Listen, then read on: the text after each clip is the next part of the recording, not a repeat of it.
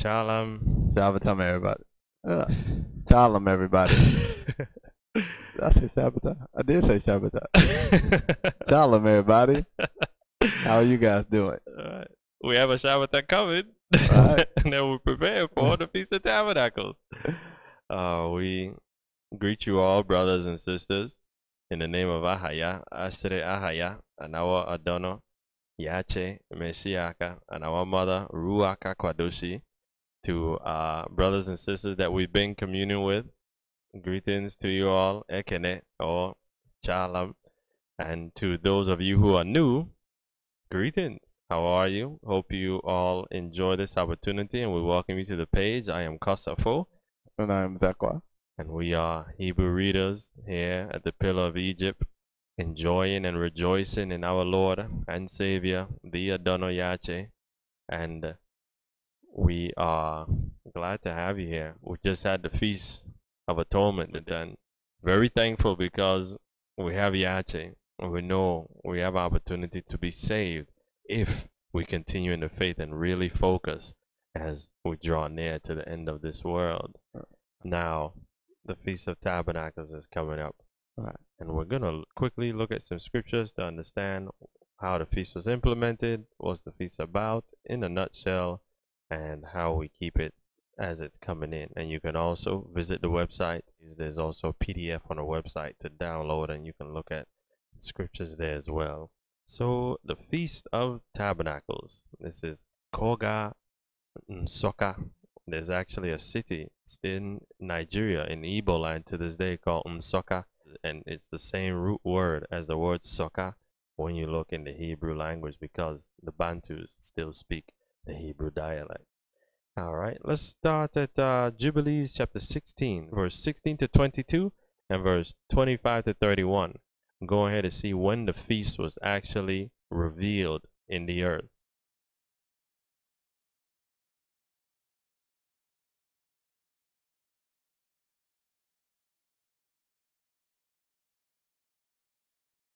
Jubilees chapter 16, verse 16. And we returned in the 7th month, and found Sarah with child before us, and we blessed him. And we announced to him all the things which had been declared concerning him. These are angels. When he says we, this is Yache and his angels speaking, okay? That he should not die till he should beget 6 sons more, and should see them before he died. And those 6 sons more were the sons of Keturah that he ended up having. But that in Isaac should his name and seed be called. Because Isaac was the child by promise, okay? And that all the seed of his sons should be Gentiles. And this is why Abraham's children, the Ishmaelites, and the sons of Keturah, which are biblically known as the children of the East, or the men of the East, and the Midianites are amongst those. Those are the children of Abraham, yet they are reckoned as Gentiles. That's why they are not reckoned as Hebrews. It's Abraham the Hebrew in the scriptures.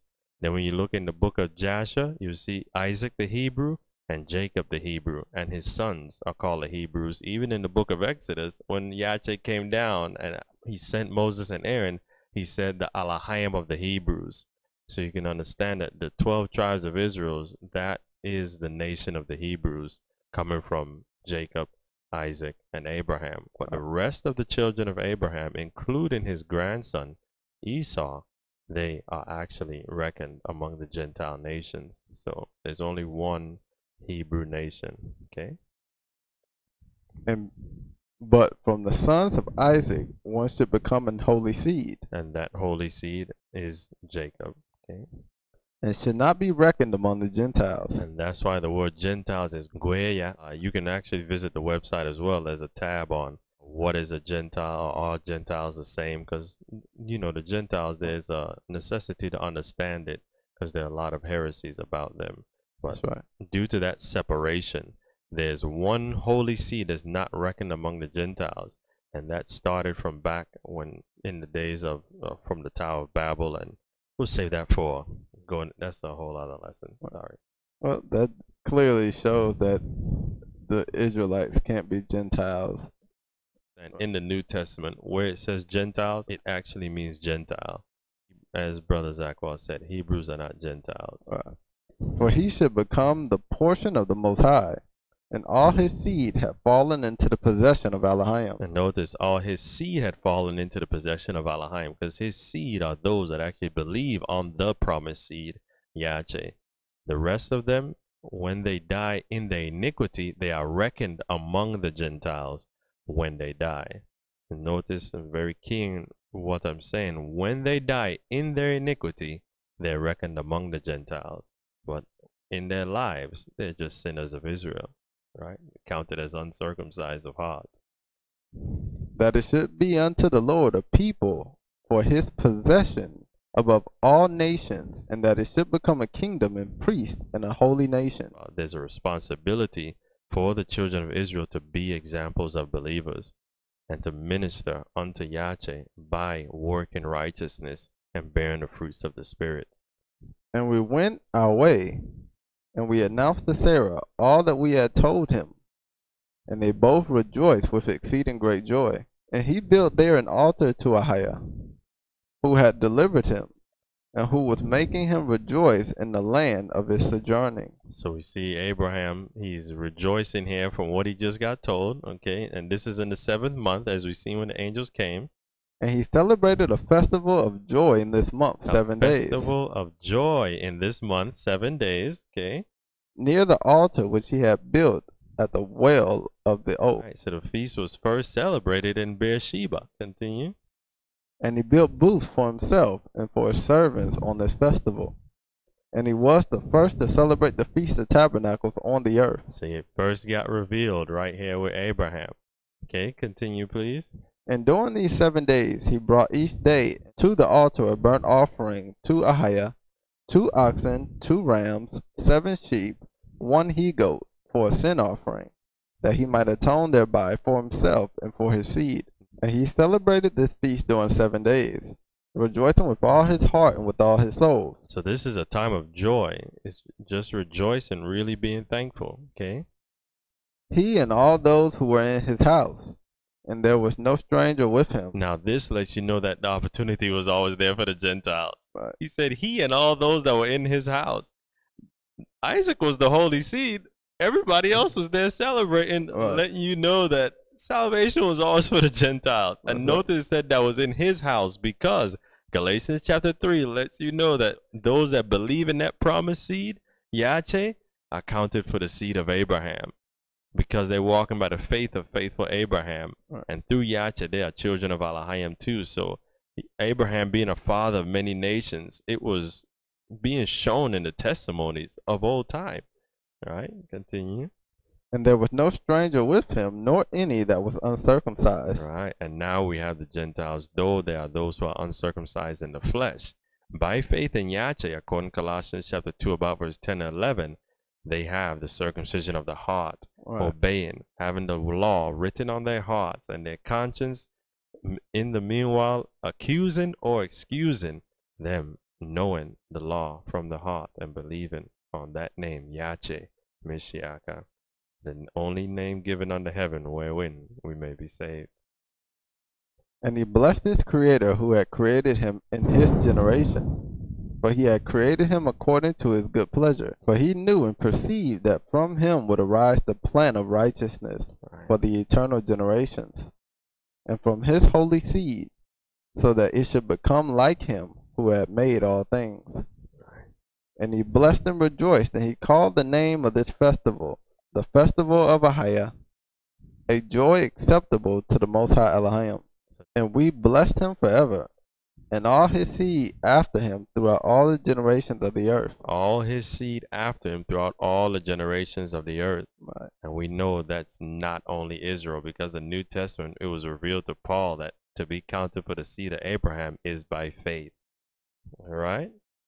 Because he celebrated this festival in its season, according to the testimony of the heavenly tablets. According to the testimony of the heavenly tablets. So though it was firstly revealed to Abraham in the earth at that time, it was already written on the heavenly tablets, letting us know that these are holy feasts, heavenly feasts at that.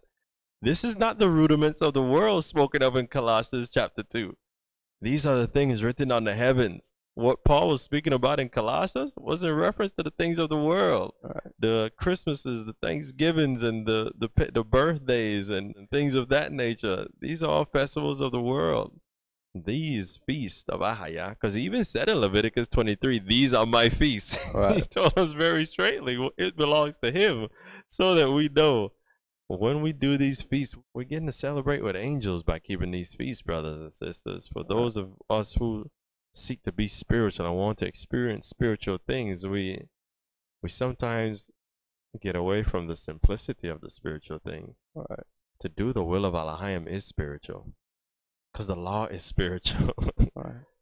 To keep the commandments is partaking in spiritual things. That's a spiritual gift. That's obedience. That's discipline. These are spirits of righteousness. For this reason, it is ordained on the heavenly tablets concerning Israel, that they should celebrate the Feast of Tabernacles 7 days with joy, in the 7th month, acceptable before Ahaya, a statute forever throughout their generations, every year. Notice right here, when it was first revealed, it was for 7 days. Now, as we continue reading, we're going to learn how the 8th day of the feast came about. All right? Continue. And to this there is no limit of days. There's no limit of days. This feast can never be undone. Matter of fact, it's even going to still be going on in Yache's kingdom. Right. When you read Zechariah chapter 14. For it is ordained forever regarding Israel that they should celebrate it and dwell in booths and set wreaths upon their heads. So it's ordained for Israel that we should celebrate it and dwell in booths and set wreaths upon our heads. No, that was the wreath, my bad. Yeah. Sorry, man. Sorry. No problem. Set reeds upon our heads. I have process. We're trying to learn how to make reeds so we can get some to wear some. We need to learn how to make tents out of bushes too. This is a new experience. Some bamboo. Yeah, we got some bamboo and some rope. We need, hopefully, I have process to get this thing done. Continue, please. And take leafy boughs and willows from the brook. So some of you may be around in areas where you can actually access a willow brook. You can get those type of leaves so we can have, all right? And Abraham took branches of palm trees. We have palm trees in Egypt, so we can access those. And the fruit of goodly trees. And every day going round the altar with the branches 7 times a day in the morning, he praised and gave thanks to his Elohim for all things in joy. All right, so we see how we can get goodly trees, boughs of palms, boughs of willow. So we get some nice looking trees, nice looking leaves, and we just praise every day, giving thanks. And we see that it was established for 7 days. We need to continue to see how more was revealed even after Abraham's time. This not only helps us understand the feast, but also helps us see that Ahaya revealed understanding of his law over a process of time. The whole law wasn't completely understood from the beginning. There were certain things that were established from the beginning, and over time, he edified more. He gave more understanding when the time was appointed. So we see here, the feast got instituted in Abraham's day. Now we're going to Jacob's day to see how the feast came to its fullness. Jubilees chapter 32, verse 16 to 29, please. All right. Jubilees chapter 32, verse 16. And on the following night, on the 22nd day of this month. Now, this month is referring to the 7th month. Jacob resolved to build that place, and to surround the court with a wall, and to sanctify it, and make it holy forever, for himself and his children after him. Now, the 22nd, remember, the Feast of Tabernacles starts on the 15th. So the 22nd is the 7th day of the feast. And Jacob wanted to build the temple at that time. But let's continue to see what happened. And Ahia appeared to him by night, and blessed him, and said unto him, Thy name shall not be called Jacob, but Israel shall they name thy name. And he said unto him again, I am Ahia, who created the heaven and the earth. And I will increase thee, and multiply thee exceedingly. And kings shall come forth from thee, and they shall judge everywhere, wherever the foot of the sons of men has trodden. And I will give to thy seed all the earth which is under heaven, and they shall judge all the nations according to their desires. And after that they shall get possession of the whole earth, and inherit it forever. And he finished speaking with him, and he went up from him. And Jacob looked till he had ascended into heaven. And he saw in a vision of the night, and behold, an angel descended from heaven with 7 tablets in his hands. And he gave them to Jacob, and he read them, and knew all that was written therein, which would befall him and his sons throughout all ages. And he showed him all that was written on the tablets. And he said unto him, Do not build this place, and do not make it an eternal sanctuary, and do not dwell here, for this is not the place. Go to the house of Abraham thy father, and dwell with Isaac thy father, until the day of death of thy father. For in Egypt thou shalt die in peace, and in this land thou shalt be buried with honor in the sepulchre of thy fathers, with Abraham and Isaac. Fear not, for thou hast seen and read it. Thus shall it all be. And do thou write down everything as thou hast seen and read. And he told him to write it. So Jacob wrote books, so you can understand that the quote-unquote Bible wasn't the first record of the Hebrews. Right. There was a record that Jacob had to give to his children. That's how in Genesis 49 he told his children what would befall them. We're sitting here reading how he found out what would befall them. Right. By dreams and visions, understanding being given by the Spirit of Elohim. Continue, please. And Jacob said, Ahaya, how can I remember all that I have read and seen? And he said unto him, I will bring all things to thy remembrance. And this is why we are so humbled, when we understand where the wisdom comes from, where the understanding comes from. Who makes us to remember righteous things? Who makes us to do things uprightly, to bear the fruits of the Spirit, known as by Ahaya's grace? Okay, it's not something that we're doing, and it's not power in ourselves. Right. Is realizing that it's in Yache, and through Yache, and by Yache. All things are, and all things consist, and all things are for. Because Ahaya, he loveth the Son. Continue.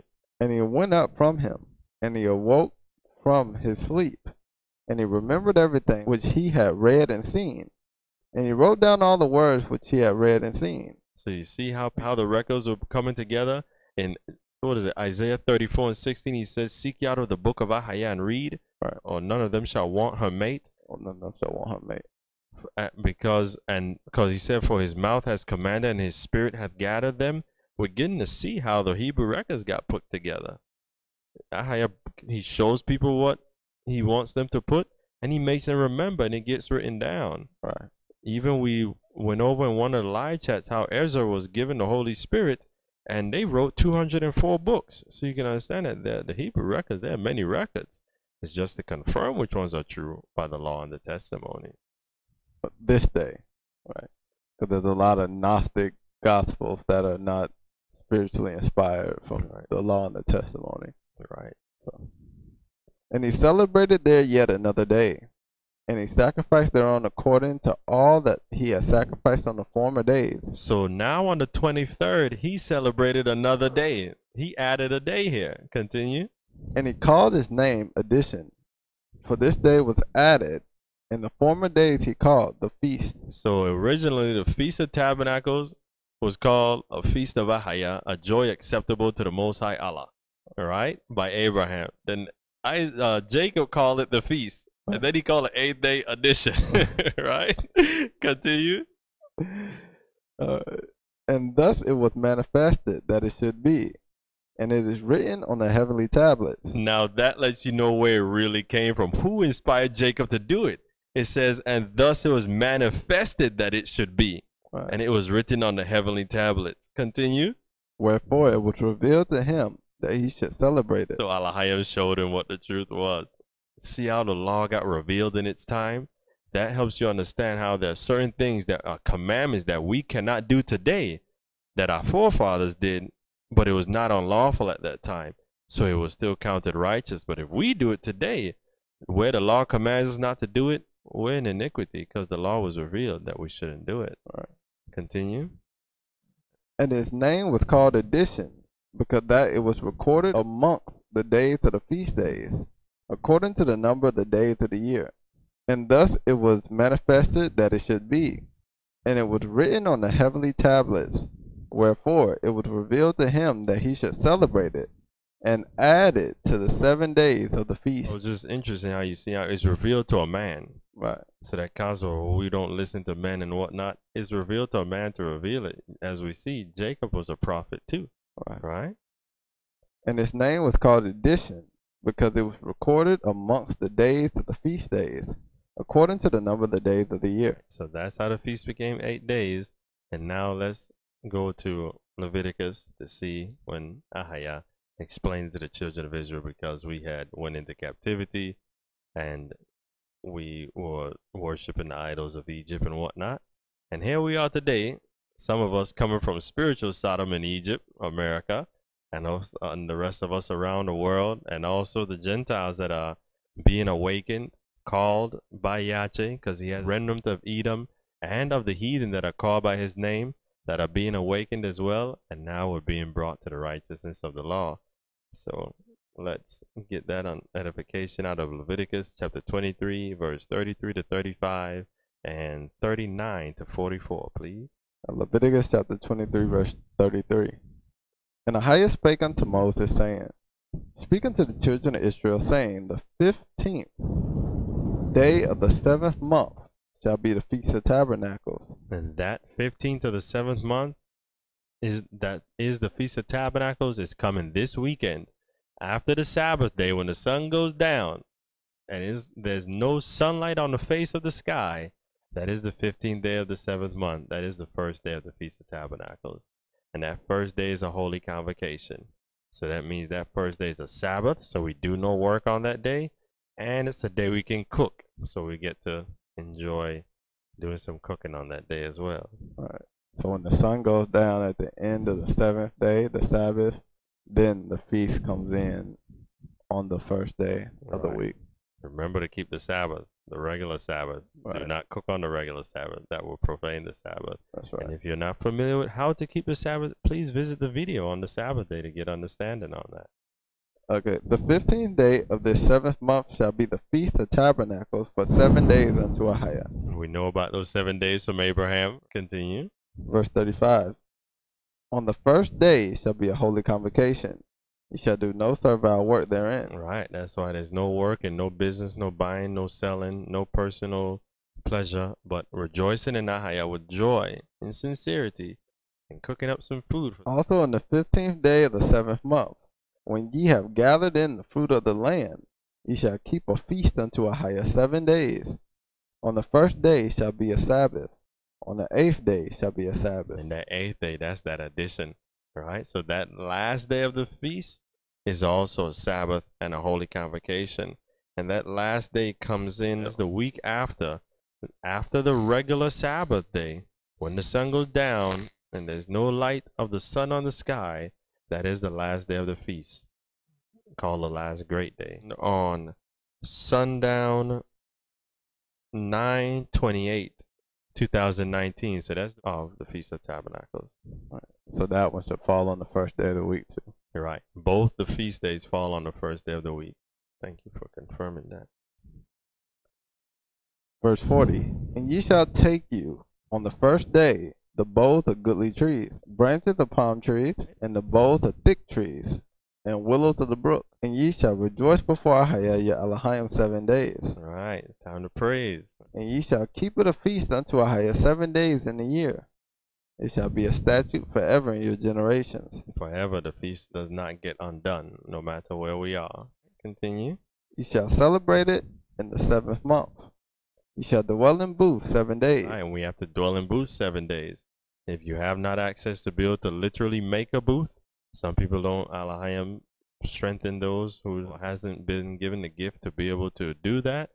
We make a tent. Some people may actually be able to get a tent. Some people have to just make a tent in their homes. Right. It's all for righteousness. We're trying to do by all means what it takes to please Ahia. If you have to make that tent in your room, take the sheets, set it up, take some rope, do what you have to do, make that tent, and dwell in it for 7 days, rejoicing in Elohim. Ye shall dwell in booths 7 days. All that are Israelites born shall dwell in booths. So Israelites, we have to do it, all right, as it is written. And the Gentiles, opportunities there for you. All right. Perform all righteousness is in the law. Why not? Jump in the booth. You see, Abraham and all his household did it. Right. You are the seed of Abraham by faith. Therefore, join us in the feast. Let us rejoice in Ahaya, Lahayim, and our Adonai Yache together. That your generations may know that I made the children of Israel to dwell in booths, when I brought them out of the land of Egypt. Right. And this is a humbling experience too. Right. This is to remember the humility that we were brought into. Right. Simplicity. Yes. And it's a testimony of the humility of Elohim, because he dwelt in a tent too. The whole 40 years he dwelt in the tent of the tabernacle of meeting. So it's for us to be like Elohim, simple people. And Moses declared unto the children of Israel the feast of Ahaya. Now, what verse was that? That was verse 44. All right. I think I need to read verse 43. That your generations may know that I made the children of Israel to dwell in booths, when I brought them out of the land of Egypt. I am Ahaya Yalahayim. And Moses declared unto the children of Israel the feast of Ahaya. Oh, thank you. And now, let's also see that the feast was kept even after we went into captivity and people were being brought back to the land. Look at Nehemiah chapter 8, verse 1 to 9 and verse 13 to 18, please. All right. Nehemiah chapter 8, verse 1. And all the people gathered themselves together as one man into the street that was before the water gate. And they spake unto Ezra the scribe to bring the book of the law of Moses, which Ahaya had commanded to Israel.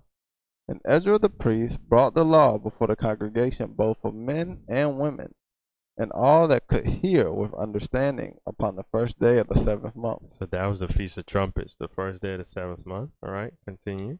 And he read therein before the street that was before the water gate, from the morning until midday, before the men and the women, and those that could understand. And the ears of all the people were attentive unto the book of the law. Right. Faith always came by hearing. Right. And there was always a preacher. Because Paul said, how can they call upon him whom they have not heard? And how can they hear unless they have a preacher? And how can they have a preacher unless they be sent? This faith coming by hearing was of old. The people listened attentively, as the scriptures said. Okay? All right? And Ezra the scribe stood upon a pulpit of wood, which they had made for the purpose. And beside him stood Mattathiah, and Shimei, and Ananiah, and Urijah, and Hilkiah, and Messiah. And on his right hand, and on his left hand, Pedaiah, and Mishael, and Malchiah, and Hashbadana, and Zechariah, and Meshullam. And Ezra opened the book in the sight of all the people, for he was above all the people. And when he opened it, all the people stood up. And Ezra blessed Ahaya, the great Elohim. And all the people answered, Amen, Amen. And they bowed their heads and worshipped Ahaya with their faces to the ground. Also Jeshua, and Bani, and Sherebiah, and Jamin, Akub, Shabbatai, Hadijah. These names are interesting. Hodiah. What's that? Yeah, they gotta be Hodiah. Maasaiah, Kelita, No problem. Azariah, Jozabed, Hanan, Peliah, and the Levites. The Levites is easy. Right, We get the to a Levites. simple word. Yeah, the Levites. Caused the people to understand the law. Now it's interesting to see how even then faith came by hearing, and the people had to be taught. And these are the Israelites sitting here. The Levites had to give understanding, and other people that were standing there. Continue. And the people stood in their place. So they read in the book of the law of Elohim distinctly, and gave the sense, Right. and caused them to understand the reading. Right, because one can sit there and read all day, but if it isn't given of Elohim, one won't understand. Right. And those who are humble understand this. That's why when Philip came to the Ethiopian in the book of Acts, Philip asked him, understandest thou what thou readest? And he said, how can I, unless some man show me? Right. So there's a humility that comes with actually learning what the scriptures are talking about.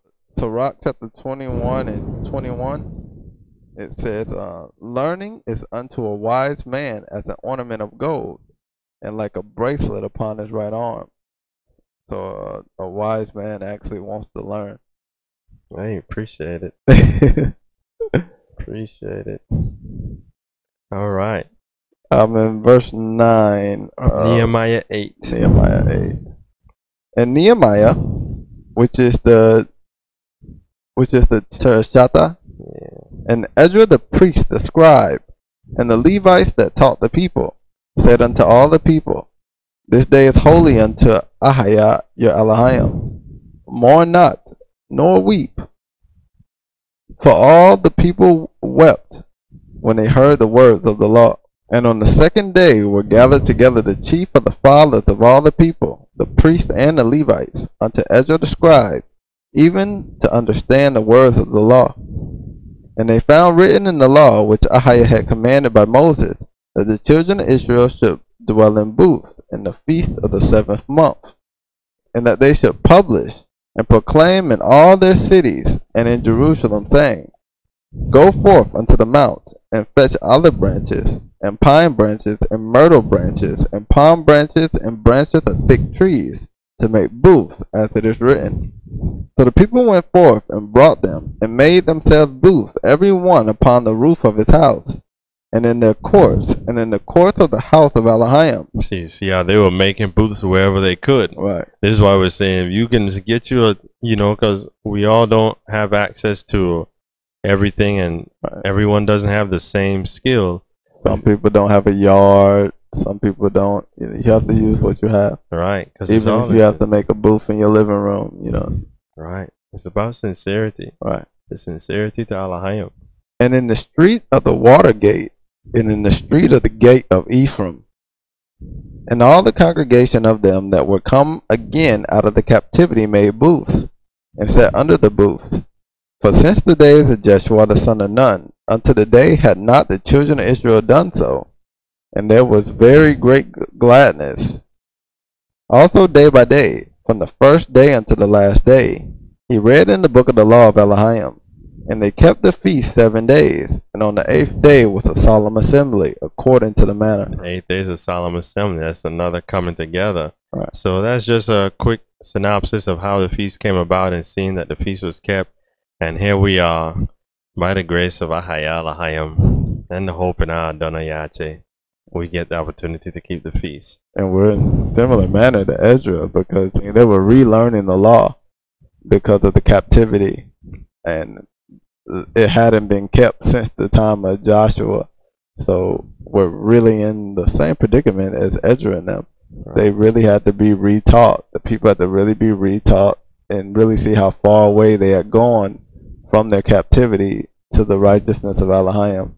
Right. So it's very, very relevant. Right.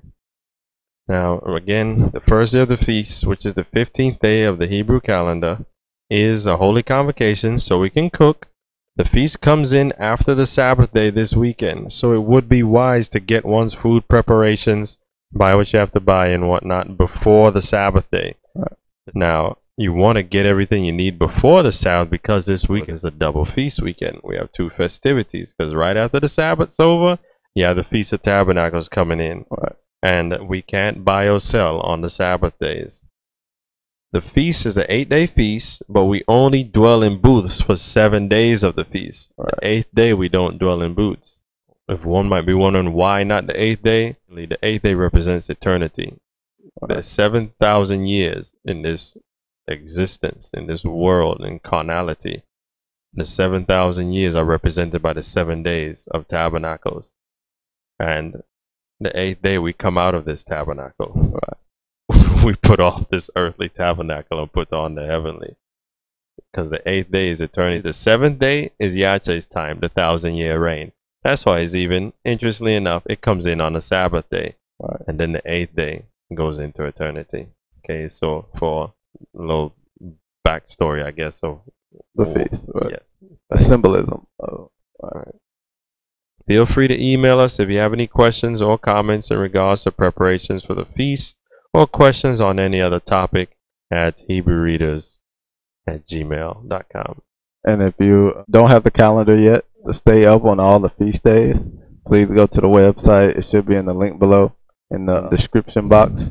And you can download the calendar. It's on the tab under the Holy Calendar and Feast Days. What was it? I think it's named something along those lines. So you can download the PDF. You can have the calendar. And if you want a JPEG, if you're able to have JPEG versions, just send it to email. We'll send you over the JPEG version of the calendar. And I have a question just for the people listening. On the first day of the Feast of Tabernacles, can you build your booth on that day?